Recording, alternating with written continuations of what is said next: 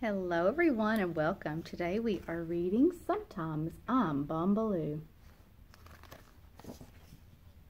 My name is Katie Honors and I'm a really good kid. I smile a lot because usually I'm happy and I give excellent hugs. I brush my teeth without being reminded too much. I can Velcro my own shoes and put my toys where they belong, including the ones with 60/48 small pieces.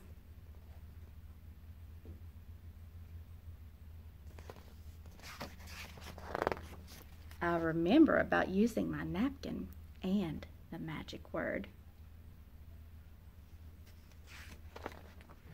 I don't whine or stamp my feet or growl, even if my brother knocks down my beautiful castle that I just built and I told him not to touch it and I'll never be able to get it to look that good again. Sometimes I can hold in the tears and the pushes and just say, it's okay.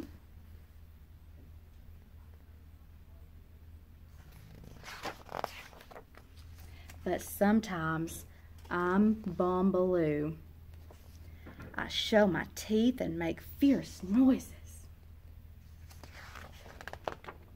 My face scrunches tight like a monster's.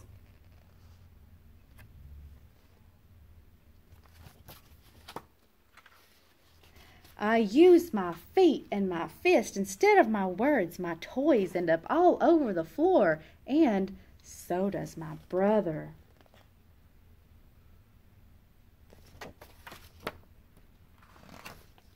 There is a lot of yelling when I'm Bombaloo, and some pointing at my bed.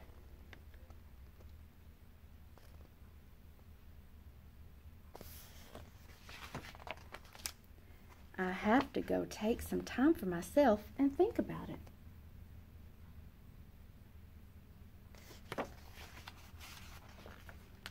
But when I'm Bombaloo, I don't want to think about it. I want to smash stuff.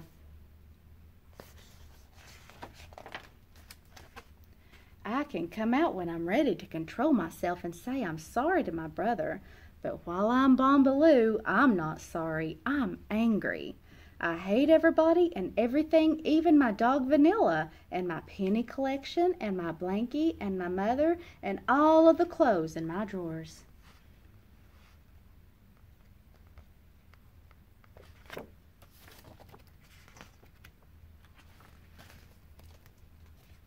On their way out of the drawer, a pair of underpants lands on my head.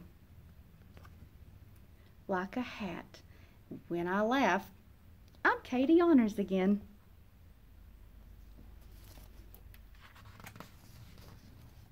And I'm sorry and a little frightened. It's scary being Bombaloo. My mother knows that. She hugs me and helps me clean up the mess Bombaloo made. And then, after some sorries and kisses for my brother, we build a new castle together.